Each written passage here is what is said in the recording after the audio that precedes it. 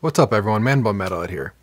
So I was just working on a video on how to control the Boss ES8 with my computer, and I was coming across some issues with the timeline and syncing up the beats per minute from the ES8 to the timeline. And long story short, when I was looking through the parameters on the timeline and looking at the manual online, that there's a parameter that is in a spot that it shouldn't be. So specifically, it's the MIDI clock control. So basically it tells the pedal if it should be controlled by a MIDI clock coming into the MIDI input, but it's in the global parameters where it should be in the preset parameters. Some presets you want controlled by the MIDI clock coming in, and some presets you don't. I went online and I looked up, and there's a really easy way to update these pedals. So this applies to the timeline, the Mobius, and the Big Sky. It's really simple to do.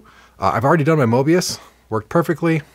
So this should be a really quick and easy video. So first thing you want to do is you want to go to the strymon.net/update website.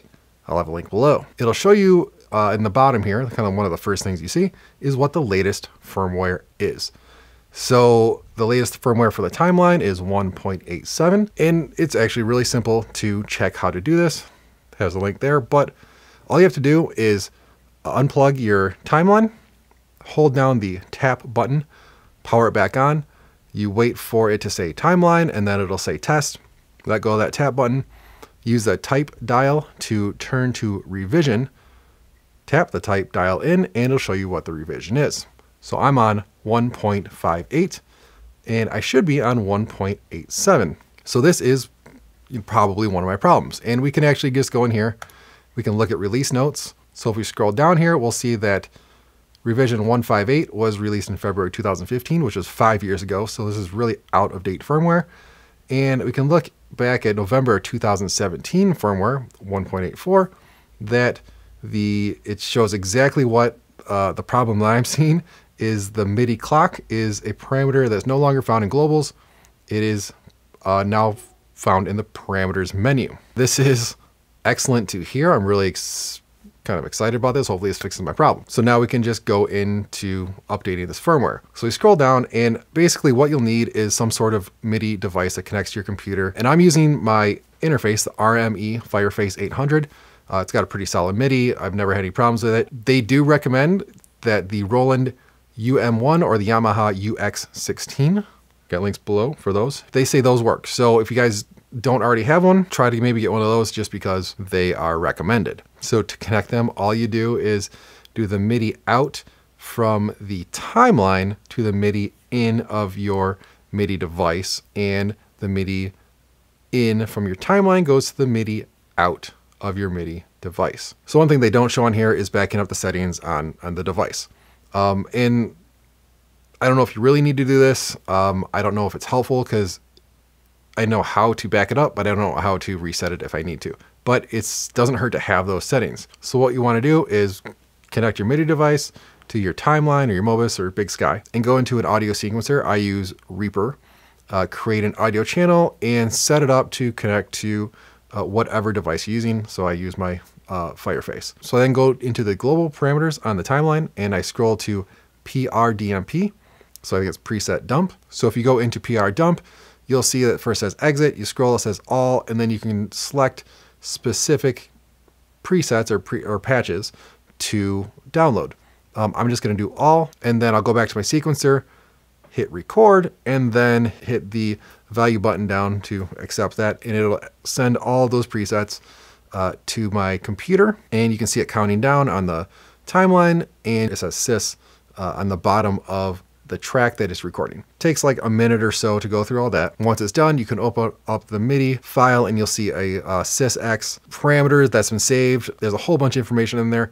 I don't know what it all means, but it's good to at least have it in case you ever want to try to back it up in the future. If you're really worried about it, go ahead and write down all your settings for every one, but there's so many parameters in these, it might be a little bit of a problem or maybe a little bit of a difficulty to do that. So whether or not you really want to back up, that's your call.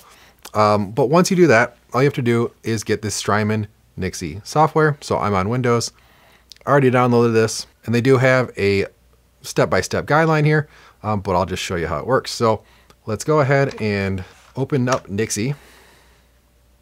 So it's going to look for a pedal and it finds my timeline. Now, if it didn't find your pedal, what you might want to do is click on this new MIDI adapter list, or view MIDI adapter list maybe. Yeah, view MIDI adapter list, because it didn't work for me at first. But basically, if you can't find anything, you just end up selecting your input and output MIDI ports on your MIDI device, and then it should work. So once I did that, it worked for me. If it doesn't, make sure your MIDI connections are set up right. So in does not go to in goes to out on both devices. So I can see here that my current version is 158 and it wants me to update to 187. So I go ahead and hit the update and it's going to load the firmware. So this took 4 or 5 minutes on the Mobius, and you can actually look over here on the timeline. It's going to say loading on the timeline. So you know that the timeline is actually getting something. So I'll go ahead and speed this up. All right, so it went through, did its update, reset the device. So now I have a window here that says the update attempt was completed. I'll hit OK. It's going to look for the device, and then it'll pop up and read all the presets that are currently loaded in the timeline. So once that pops up, we've got everything here. So we can actually see all of our presets that are loaded. So I'm actually pretty excited about this software, because you can actually do all of your adjustments and everything here on the computer. You can go ahead and call it whatever you want. Yeah, do everything. It's actually pretty cool. So what's really cool, I think, about this software is that you can actually go ahead and select or change all the settings on the software itself. And what's really neat about it, I think, is that you can actually see what your settings are all at. You know, if you've done this before, you know that when you make a change with one of the knobs, you save it, you switch to another patch, change it, switch back to that patch. You don't know exactly where your knobs are. You can go ahead and turn it and then kind of turn it back to when the light turns back green. So it means that's the original setting. But in this, you actually will see every single knob setting and where it's at exactly. And you actually see all of the other parameters that are kind of hidden in these menus, which is actually really cool. So I'm really excited about that. I don't know how often I'll use this since I use maybe 4, 5, 6 settings kind of set once, and I switch between them and I don't really mess around with them too much, but this is a nice visual way to mess with the pedal if need be. Now, of course, the one thing that I really need to worry about with this update is making sure that the MIDI clock is now in the parameters and not the global menu. So I'll go into parameters and go all the way to the right, and there it is, MIDI clock. So now I can tell the timeline whether or not I want to use the MIDI clock based on the preset and not the not globally. And the reason that's really important is because I typically use 2 types of delays. One is just a slapback, so it's a really quick, short delay. Like this one, I could actually see it. It's 50 milliseconds. For distortion, I use 60 milliseconds. And repeats are very low, so you don't really hear it more than like once. That is just to kind of fatten up the sound. And then when I do my solos, I actually use a ducking delay. You can use just a normal delay, but it's always a longer delay. And that one's going to have more repeats. But this is one instance where I'd want to use a MIDI clock. But on my other slapback ones, I don't want to use a MIDI clock. And actually, if we go into the settings here, we can actually see it right there, MIDI clock. Excellent. So now I can actually turn off the MIDI clock from my clean slapback.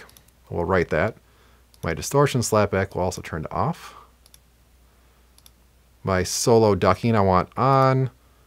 Yeah, all those will keep on. If I go to the swell, I'll turn that off. So excellent. So I definitely have what I need. Yeah, but that's it. That's really how you update the timeline, Mobius or Big Sky, and the Nixie software that comes with Strymon that you just don't know about. Hopefully this video helped you out. If it did, feel free to drop a like down there. It really helps me a lot. And if you want to hear more about what I'm working on, like how to control your ES8 with your computer, that's going to come out in a week or so, make sure to subscribe and hit that bell icon so you're notified whenever I have a new video come out. But hey, until next time, rock on.